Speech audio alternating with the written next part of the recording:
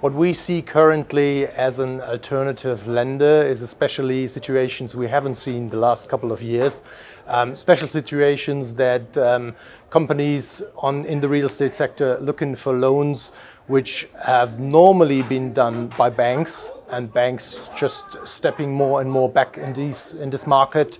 And we, as an alternative lender, stepping in, for example, bridge loans, like loans where you need to be fast and where you have good returns, but very, very good securities or securitized loans, which we haven't seen, as mentioned before, we see now.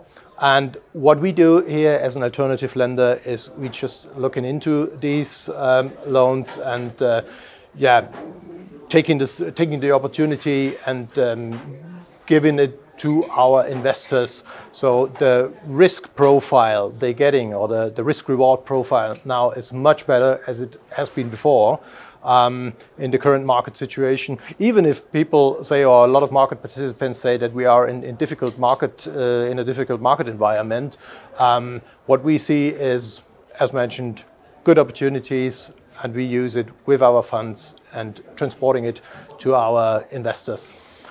My personal view on the market is this ESG, as we heard today, is getting much more important, and that is why we are in the middle of launching a senior/whole loan fund, which is an Article 9 fund, and I think it's the first in the market in the debt sector.